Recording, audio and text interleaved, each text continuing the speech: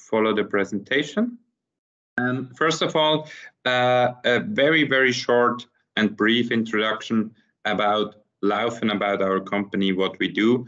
I assume that some of them already know us, but just here the key facts. Laufen is one of the very, very few premium global bathroom brands which are out in this industry. We are producing around 4 million ceramic pieces every year and are active in more than 150 markets, have around 3,000 employees worldwide. Yes, we are a Swiss company with, let's say, with our main business in Central Europe, but doing export business all over the world and also in South Africa since many, many years. For us, it's very important, let's say, to in everyday's life and also reflect in our product the typical Swiss value, which are like efficiency, but also things like, let's say, technology, where we see ourselves as a leader in this industry. And one of the key things we are trying to achieve in our products is the design. So our key target group is not just the normal house builder. We actually want to work and collaborate with people like you, architects and designers, who put a special focus on designed bathroom design products and not just the everyday need. Laufen is a quite traditional brand founded in 1892, so around 130, 135 years old, and known for his long path of innovation in the industry. So, for example, Laufen was also the brand who introduced the wall-hung toilet, which is now an everyday product in most of the market, to the industry. So you see here a picture from the old days where our engineers are sitting around this first wall-hung toilet, which was developed in our factory. You see still that they are smoking. They are things which would be nowadays no longer allowed, but a funny thing to recognize how time and things have changed. Then other key points in our latest development is development of sapphire ceramic, one of our new innovation in sense of materials. I will talk later about this because there are some important facts about sustainability. Then also we entered in a later stage, 2016, the business of shower toilets. So to speak about sustainability and the challenges in our industry, I would like to hand over the word to Christiane Kopp. She is actually our expert in this topic and having the lead for the whole Laufen group to tackle this topic and can in this kind of way tell more concerning that. Hello, Christiane, and very welcome.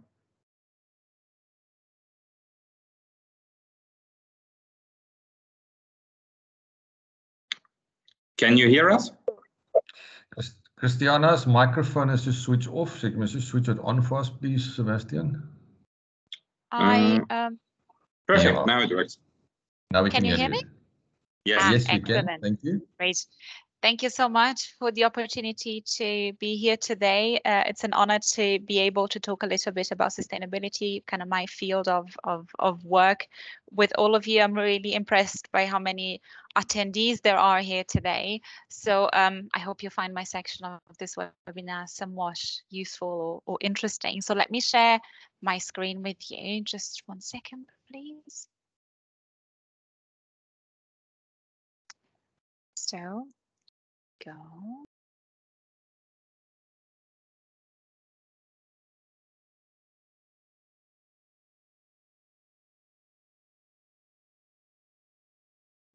So I thought I would start my presentation by talking a little bit about the challenges that we are facing as an industry in order to become more sustainable. I mean, the entire construction sector is under pressure to reduce its impact on the environment and become more sustainable. And obviously, as a sanitary ware manufacturer, we are inserted in this construction industry.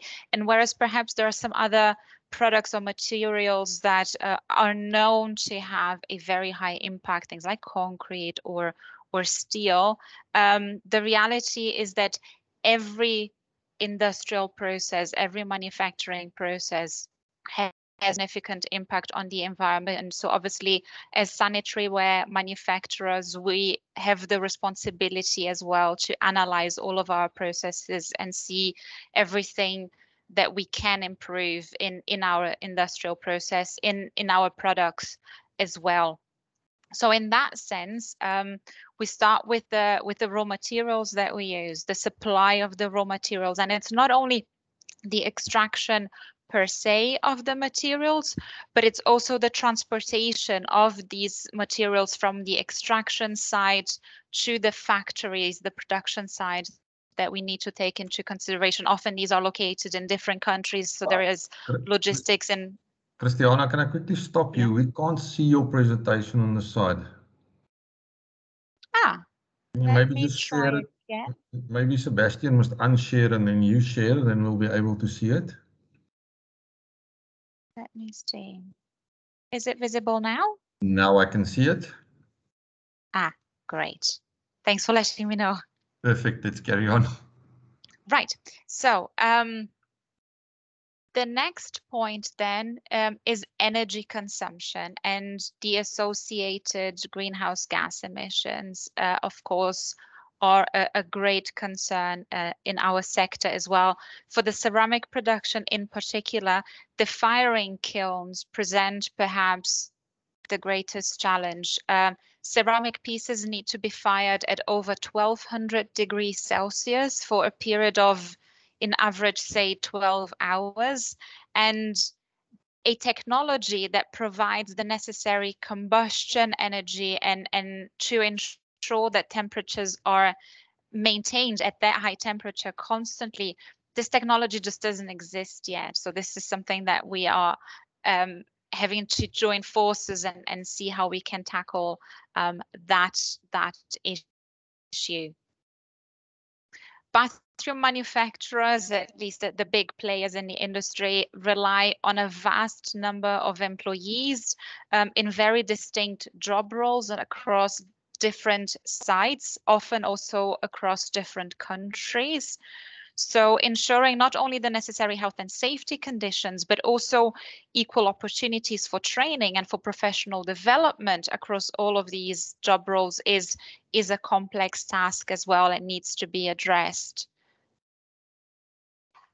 The logistics infrastructure is responsible for large amounts of CO2 emissions, again, from the transportation of the products back and forth, and also it is responsible for a lot of waste from packaging and plastic shrink wrap that is used to wrap big pallets of products.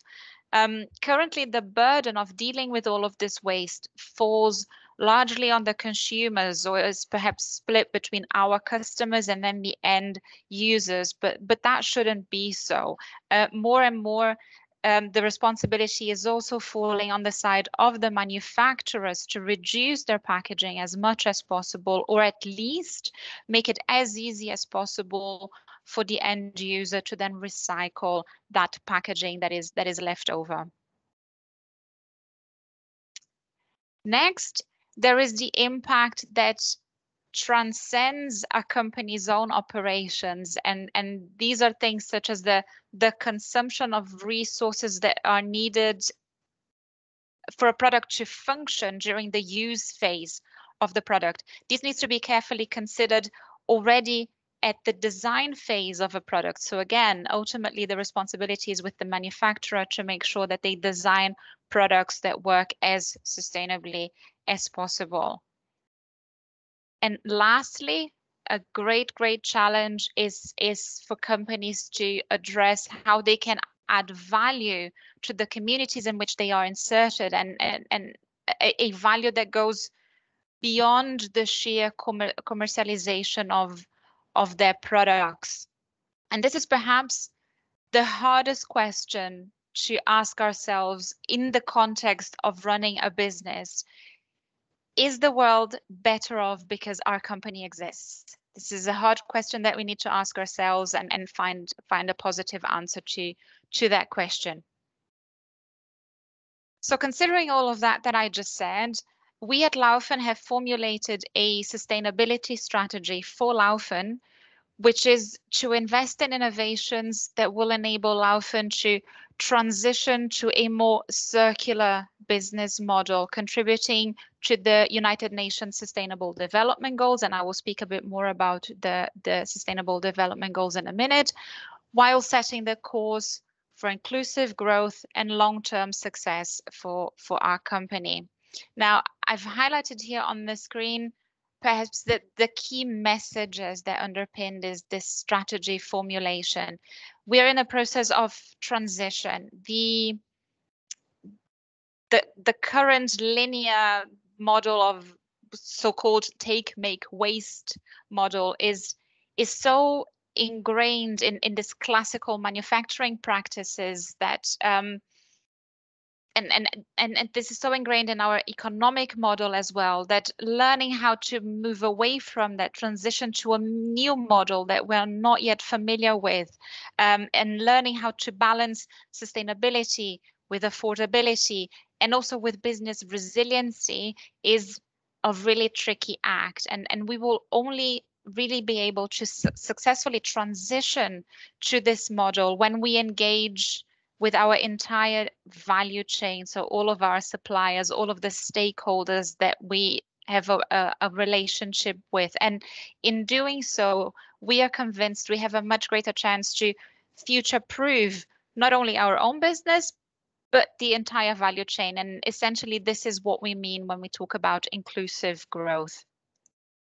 So what we've done is we've set up a sustainability committee that is formed by the heads of all of the different departments and divisions of our company. So we have the head of the production of the main product categories that we manufacture. We also have the head of marketing and product development, supply chain, logistics, information technology, and also human resources.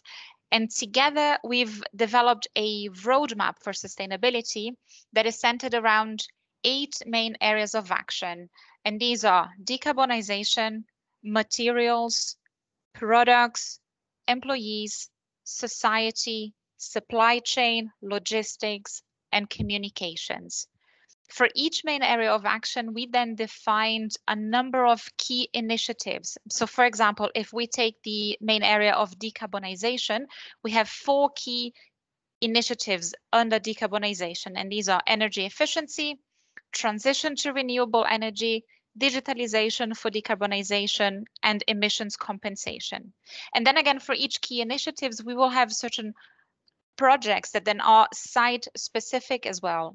So again, if we're talking about energy, it could be that for one site, the priority is to install solar panels to transition to renewable energy. It could be that in another site, the priority is to upgrade the heat recovery system in that factory.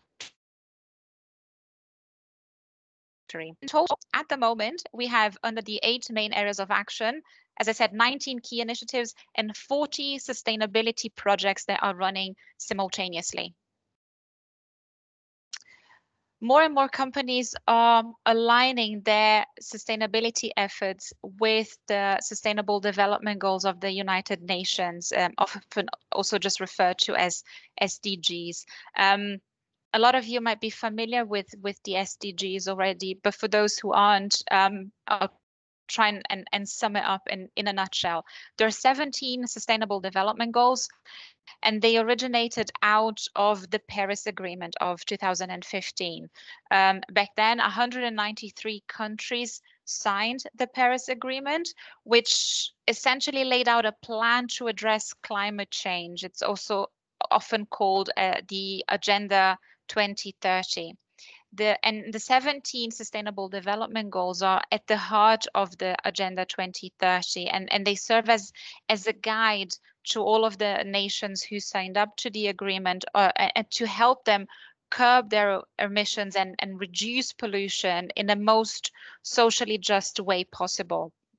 Now, for the goals to set out in the Paris Agreement and the SDGs to be met by 2030, governments need to involve businesses, they need to involve civil society, and they need to involve citizens at an individual level in all actions. So to help us align our own sustainability roadmap to the SDGs and to help us maximize our contribution to the Sustainable Development Goals, Laufen has recently joined the United Nations Global Compact as a signatory member.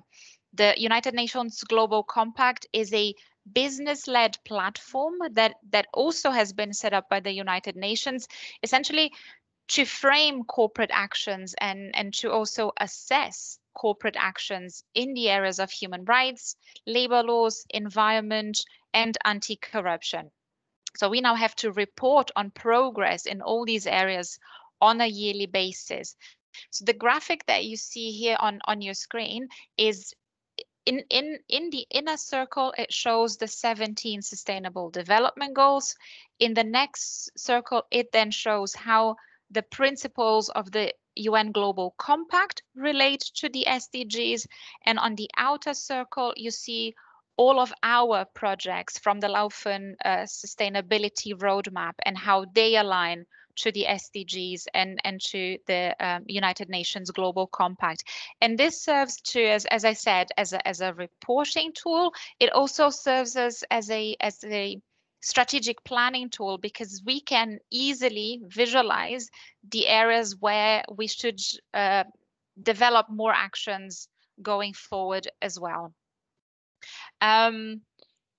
One of the SDGs, SDG 17, is called Partnerships for Sustainability. The actions, the changes that are necessary to make essentially all of our way of living more sustainable, they can't be met by any company on its own. It will need a lot of combined efforts, cross-disciplinary teams, partnerships across different sectors to bring these systemic changes about. So in that spirit, I would like to now invite our guest speaker, Professor Tove Larsen, to talk a little bit about a very exciting collaboration project that we've had the pleasure to be a part of. Professor Tove Larsen is from the Swiss Research Institute for Aquatic Sciences, EAWAG. So at this point, I will stop sharing my screen and hand over to Professor Tove Larsen.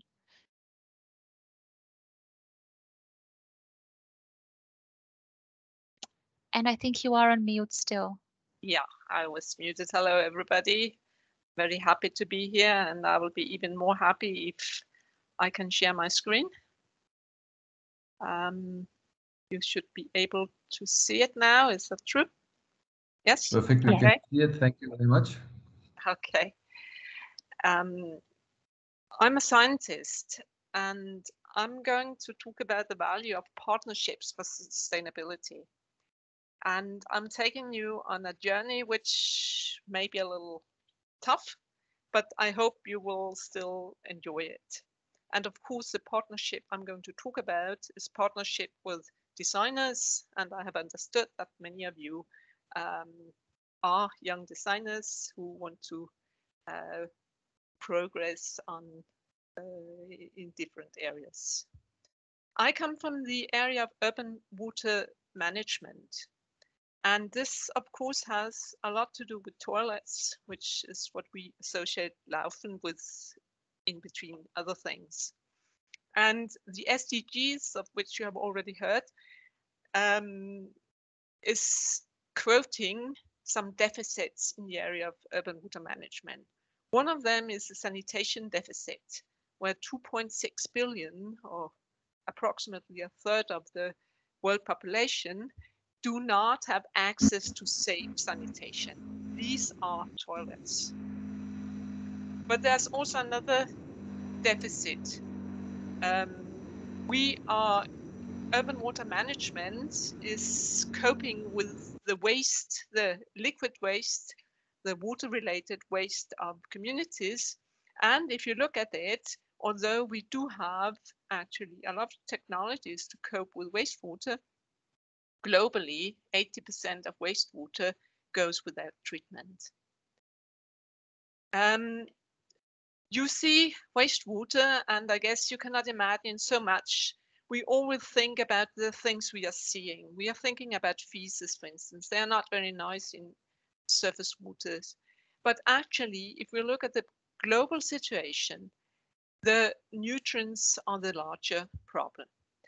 Too many nutrients, that's mainly phosphorus and nitrogen, they result in algae. What you see here, and please note the wording, this is what we call eutrophication. Eutrophication is when we have too many algae in the water because there are too many nutrients. You also see it here. You may have seen it in your local communities. However, when these algae die, then we get an even worse problem, which is hypoxia, which means that we have no oxygen in the water because all those algae, when they die, they are degraded by bacteria. And we are also calling this dead zones. You see here dead fish, but actually everything in these waters are dead when we are talking about hypoxia. What has this to do with toilets? Nutrients, from the human metabolism, they are found in urine.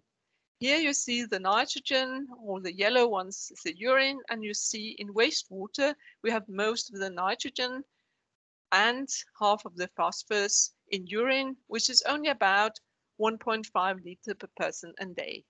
As compared to the rest of the wastewater, it's not a lot. So that's why we started already in the 90s to work on separating this urine from wastewater so that we could treat the urine and actually return these important nutrients to agriculture instead of letting them out into the water.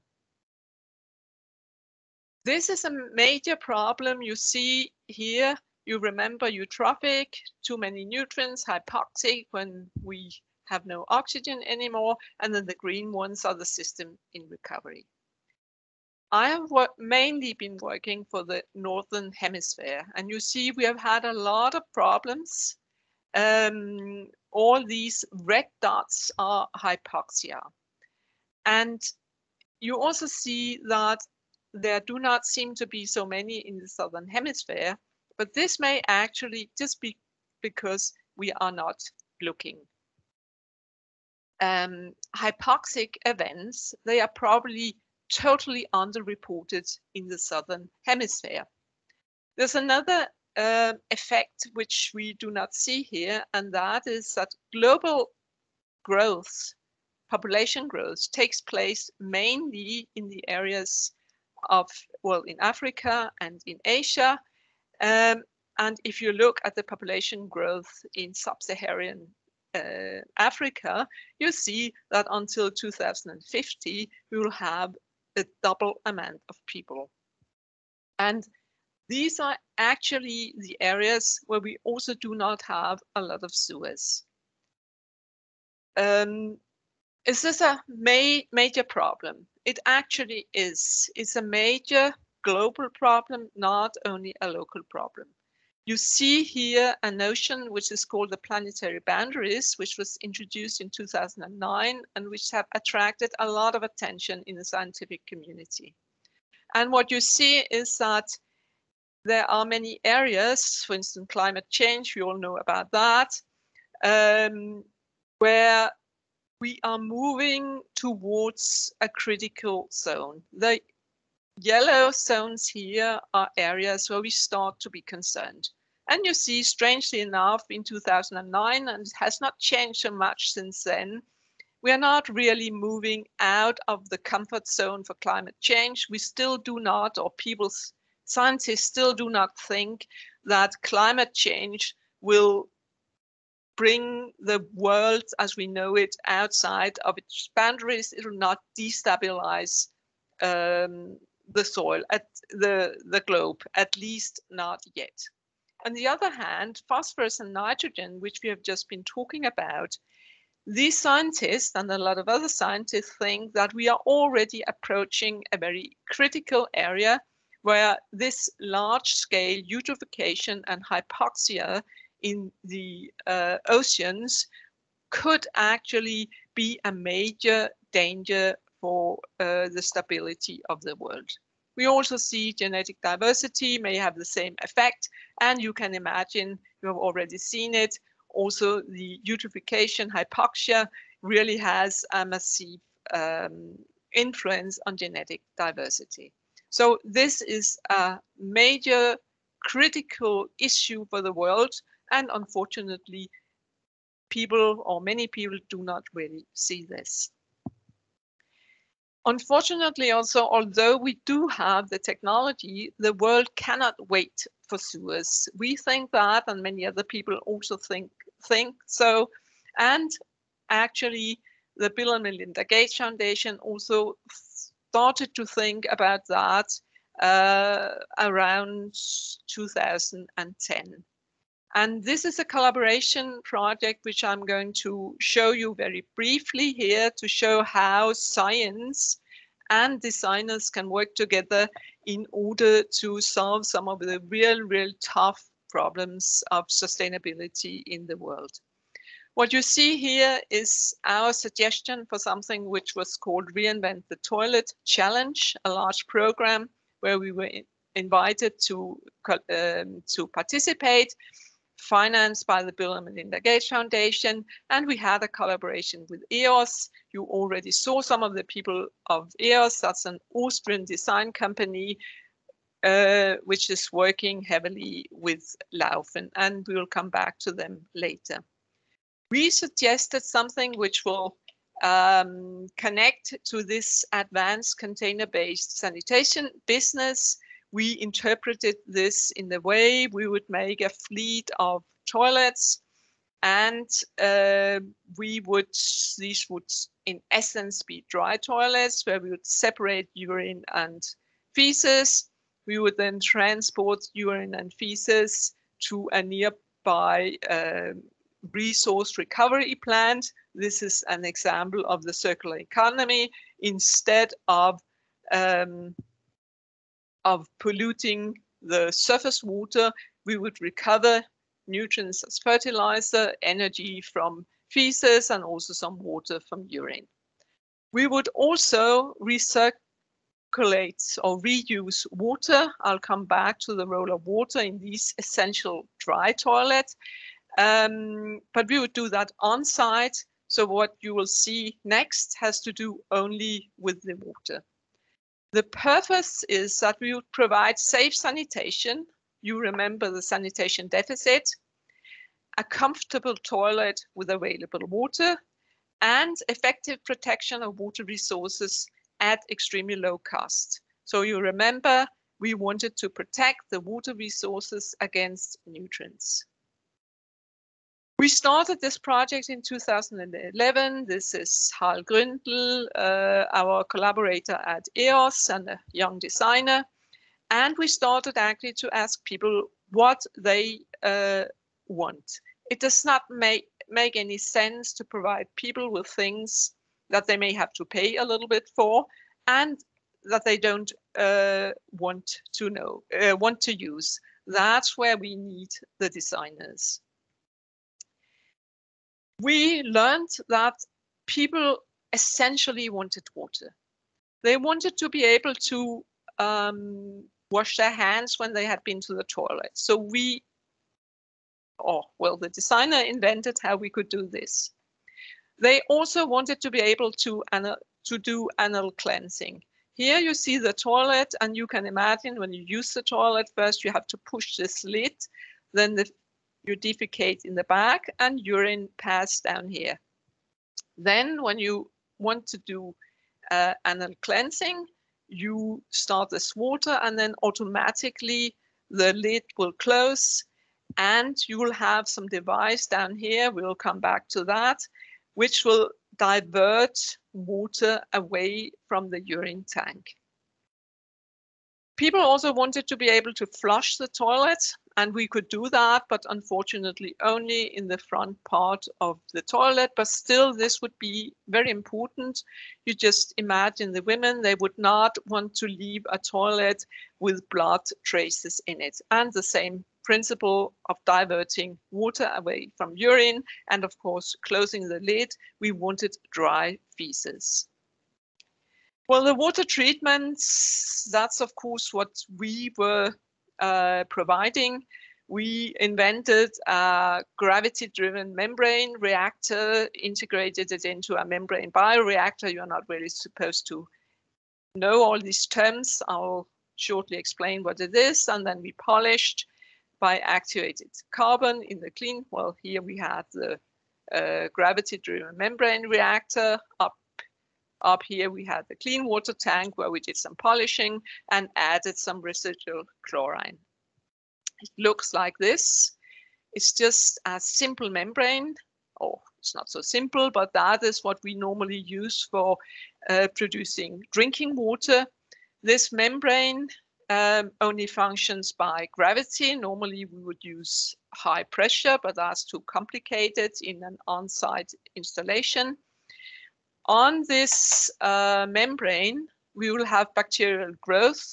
You can compare this to the bacterial growth you have on your teeth. You have to brush your teeth every day. We would normally also have to clean this membrane every day or every other day. But because we are only using gravity for pressing the water through, then we have some higher organisms that can live there, the small worms, and they will eat this biofilm, so they will brush this membrane every day. And then finally, we just have some activated carbon to polish the water that's not colored, etc., and put in some chlorine that hygiene is effective. I will not say that this was easy, but we could do it as scientists. But what we could not do, the main problem which we experienced here, was actually a design problem. You remember we needed to separate urine and water. Here you have a very simple urine-water separation. In the default situation, we have urine going down into the urine tank. And then you see here there's a way to push this up. So immediately when we use water, water will be diverted. It's simple, but not simple enough, because smart will enter the toilet because this is a squatting toilet. But actually the real problem is information. The urine-water separator must simply know when it's exposed to urine and when it is exposed to water. We solved this with electronics and it worked fine in the lab, but we were really doubtful whether it would also work in the slum. So we got stuck with a design problem. Then after some time, our designer, Harald Gründel, he solved the problem because he realized that you could use something which is called the teapot effect. You may know it as a red wine effect. When you are pouring a glass of red wine and you have a white tablecloth, if you're not pouring strongly enough, then the red wine will flow around. Like you see, urine is here flowing around the corner. And here we want the urine to go down there. With the red wine, you would not want it. And then we come afterwards with the water and we push it so strongly that it will not do this trick, so that we can flush the toilet. So this toilet just intrinsically know when there will be urine and when there will be water. So this is my story, and Christiane will show how Laufen has transformed this into a product. Thank you very much. Thank you. Can everybody hear me? Is my microphone active? Yes, all good. Yes. Please proceed. Thank you. So if I go back to my screen now, I'll show you how we then joined this partnership because essentially at this point it was the group of scientists with a solution that only went to a certain point. A designer came in and created a solution to bypass their problem, and that worked really well. But then they still needed someone to integrate this into a product that could be commercialized, that could be manufactured at large scale, so that we could introduce it in the market. So this is what we did with the Safe Toilet. So we joined, as I said, as an industry partner in this project, and worked closely with EOS to integrate that urine trap into a toilet pan. And what you see here, hopefully the video will work, is I'll try and pause just at the right second to show the effect that Tove was describing. So there you go. So essentially, we have a little channel just below the bowl, and the yellow arrows represent the flow of urine that comes at a slower speed and obviously at a lower volume. So they just essentially stick to the surface and passively divert into the urine channel. So you don't need any sensors, any mechanical components whatsoever.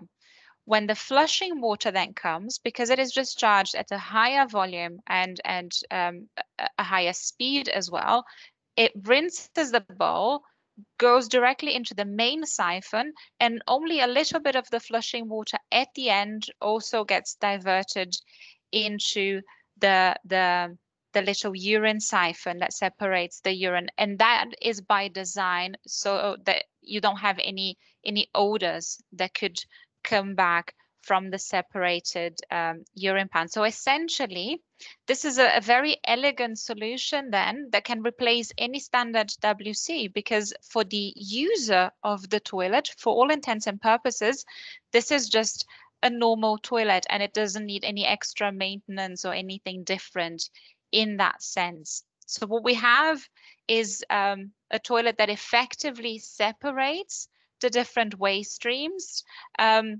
It requires no change in no user behavior change whatsoever. We've developed it here in Europe primarily, so it complies with all the European norms, both for WCs and for urinals. As I said before, the waste stream separation occurs entirely passive, without any electronics or sensors or any mechanical components. The toilet is rimless, it's wall mounted, and it's deliberately designed to look like a conventional toilet pan. It adheres to the highest standards of hygiene and comfort, and essentially it made the waste stream separation as easily as possible. So this is the user interface, perhaps the beginning of this process that Professor Tove Larsen was explaining, ensuring that the waste streams are separated properly so that the treatment of the different waste streams can then happen more efficiently as well, because there isn't any cross-contamination. The second product that we're now working on, still in the context of this collaboration, is a squatting pan that also uses the same separation technology. So it will also have a diverting channel inside the squatting pan. So in this picture here, you see on the left, again, Dr. Harald Gründel holding a prototype of the squatting pan and showing it to the delegates of the Bill and Melinda Gates Foundation that came to the Laufen factory 2 years ago to see the development of this product. And on the picture on the right, we have Lotte Christofferich, also from Studio EOS, installing a pilot product for field test in Namibia. So this is the current state of this project. And as part of our agreement with this collaboration project and with the Bill and Melinda Gates Foundation, is that we will bring the development of the squatting pan to the point where it is ready to begin industrial manufacturing. And then we will hand over all of the plans and all of the information to the Bill and Melinda Gates Foundation so that they can find local manufacturers around the world to produce these toilets. Because part of the one of the parameters of the Bill and Melinda Gates Foundation for this project is that this needs to be a solution that is as accessible as possible. And our manufacturing sites are in Europe, so we don't have the capacity physically to produce these products in the volume that is needed and at the price point that is needed for it to be truly accessible. So what we're doing, we're taking the costs of the development of the product, and once this is ready, we just then hand it over to the Bill and Melinda Gates Foundation, and they can decide whether they do it open source or whether they partner with local manufacturing processes. So this is just an example of how different bodies and companies can come together to bring to the market really innovative solutions that tackle really serious problems. And this was it from my side. I'll stop sharing my screen and hand back over to my colleague, Sebastian.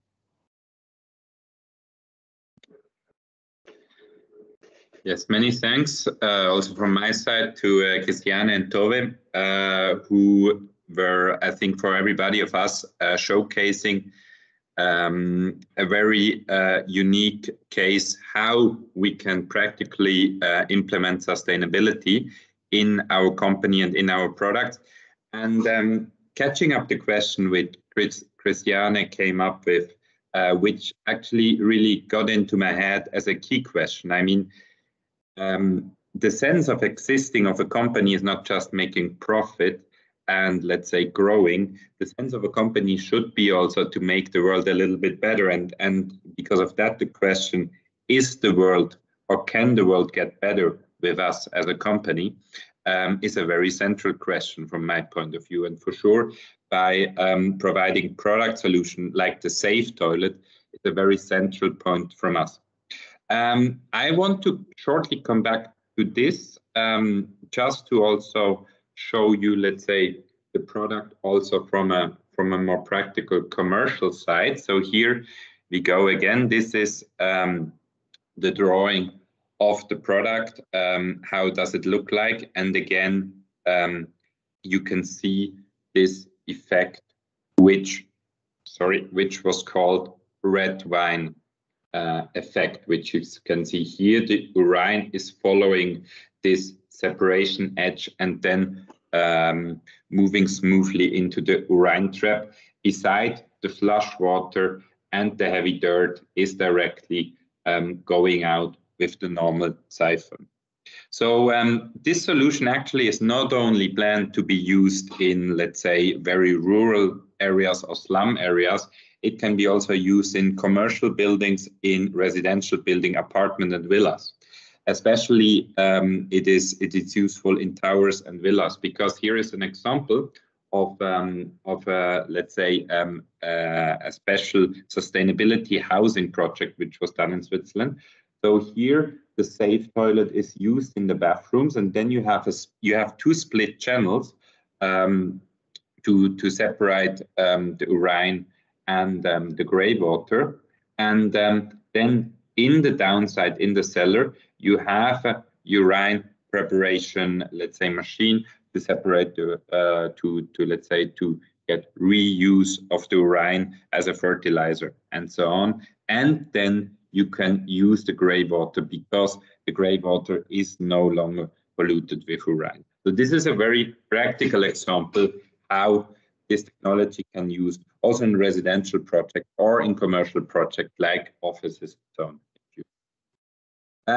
The great thing is about our company, our brand, that it's not only this one single product which is highly sustainable and has this sustainable approach from, let's say, a more product related side. We also have quite a lot of products which address this topic, sustainability in bathrooms. One very important point if we talk about sustainability is water safety. So how we can save waters. In the past, the flush water which was used was normally always 6 liters in the very past, even 13 liters to flush a toilet. Nowadays, 6 and 3 liter is a standard, but we can even go down to 4.5 and 3 liters. And we meanwhile have even certain toilets which can flush 4 and 2 liters, which is really the super minimum what you can reach out for. So here, based on an assumption that in average a person is using 5 times per day a toilet, this means 6 liters multiplied with 5 would be around 30 liters. And if you say you go then down to 2 or 3 liters, you can save around 15 liters per day, which is quite a lot if you count it on for the full population. And then the same also for urinals. We have more or less all our urinals are made for 1 liter flush solutions. And we even have totally waterless urinals in our assortment. So speaking about toilets and the flushing effect of toilets, is important to understand that there is not only the aspect of water saving, there's also the aspect of how many chemicals you need in order to clean the toilet. And there's a new technology in the game now, also since some few years, which is called rimless. And here we see some rimless toilets from competitors. I have also shown this in my last webinar. And many of our, let's say, products you find on the markets are using this kind of L-shaped rim and calling this rimless. So what we are trying to do, we are really trying to reach a proper clean rim without any gap or L shape here on the top. So how we can achieve this, that we can have such a good, let's say, good flushing result and also in the same time such a proper clean rim, because with such a rim, you need much less chemicals to clean the bowl, and also in the same way, you save a lot of time. So we are doing it like this. I mean, here in the front, you have to flush. You have a larger hole here, a smaller hole here, and another hole here. And in this way, this flush stream here goes stronger and longer than this one, which goes under the other. And in this way, you have this kind of tornado stream, and the water is not splashing over. Because if the hole is here and here would be the same, the water would crush into it here in the front, and everything would split over. So it sounds quite simple, but actually this technology took a lot of time for our technicians to get developed, and also several months and even years for laboratory. So this is about flushing. Then if we talk about toilets, about urinals, you see here, this is the principle how a waterless urinal works like. And maybe before coming to that, also in urinals, we have the trend going from rim urinals, like here, to rimless solutions, where you again have the advantage of less clean.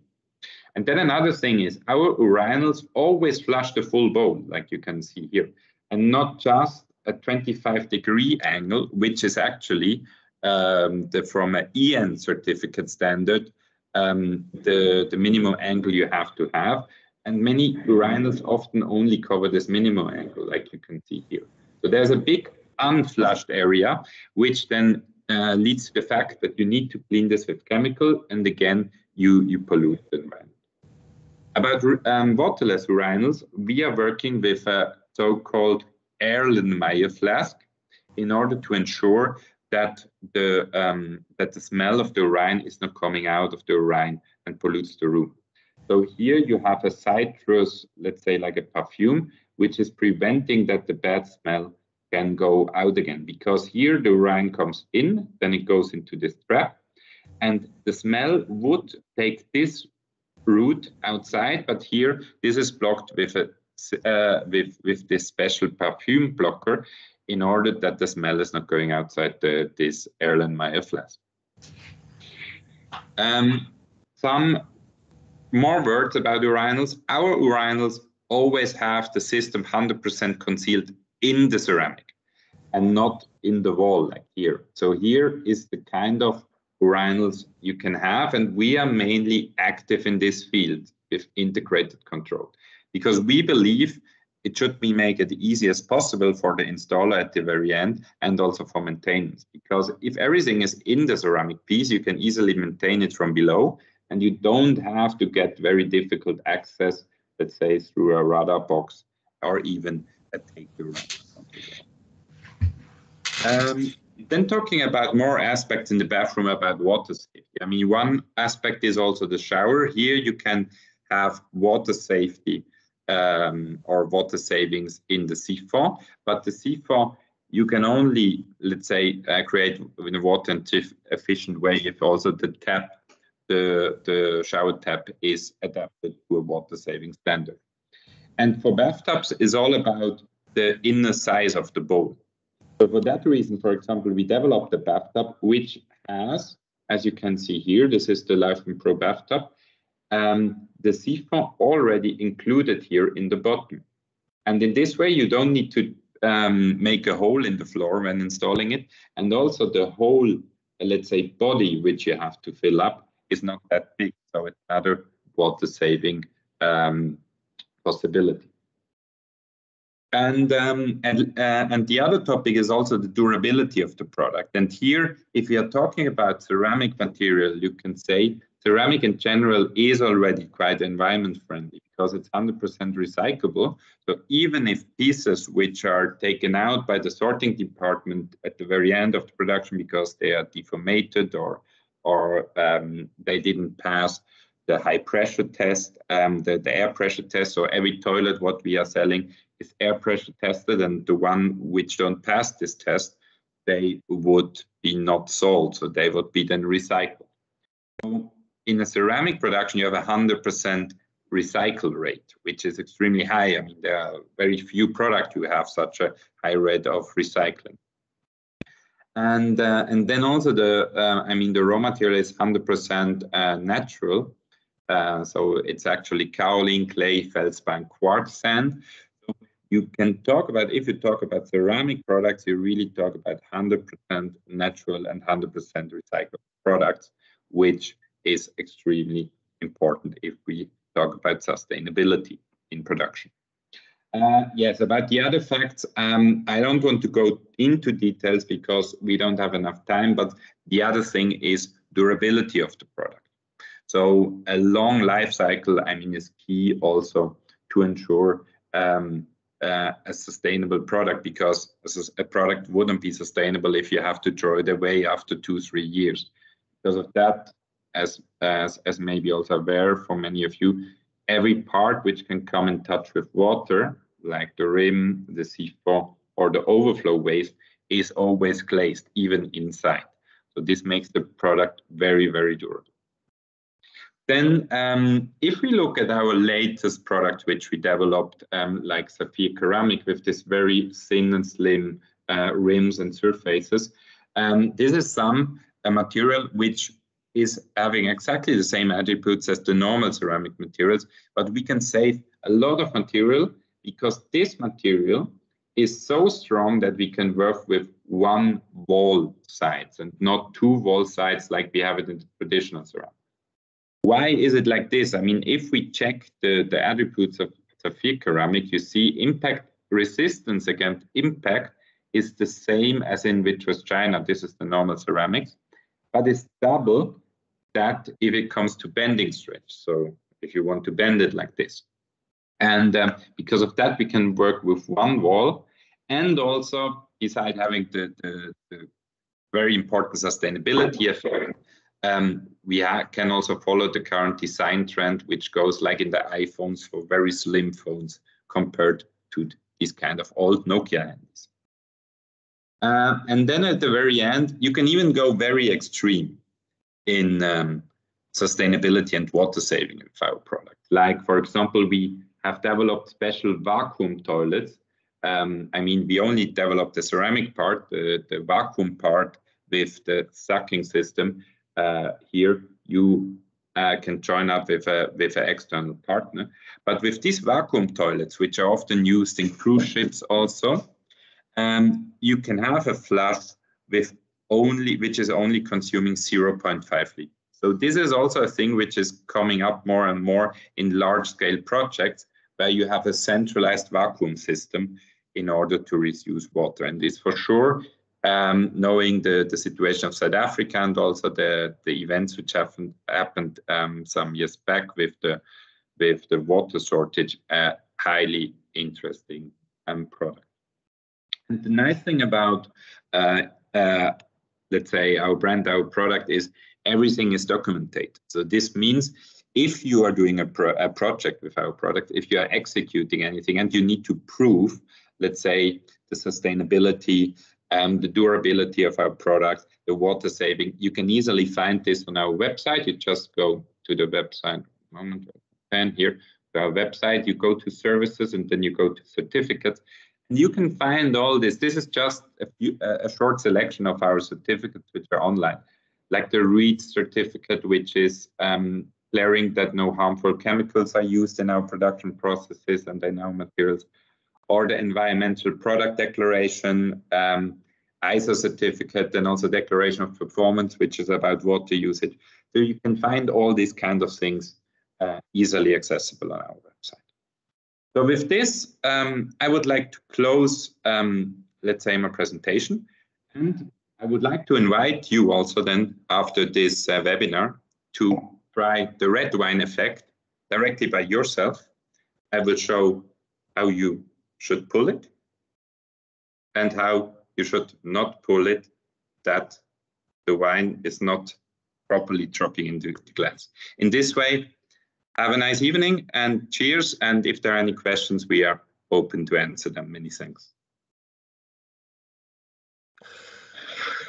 Sebastian, thank you very much. Thank you very much to Prof. Larsen and to Christiana also.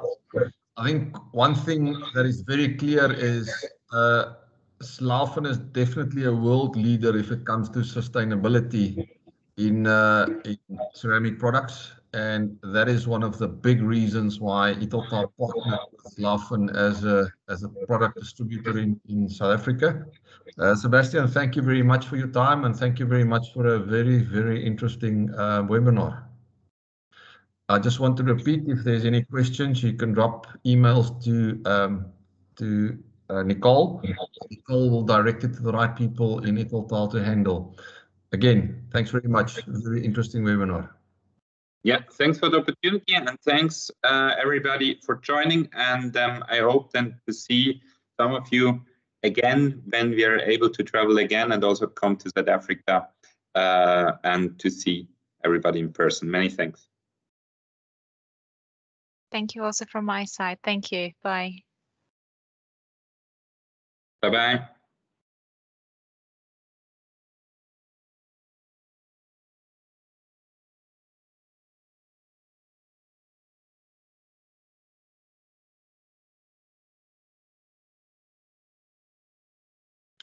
Nicole, if you are still on, yeah, I can see you still on, just stay on until the end, please.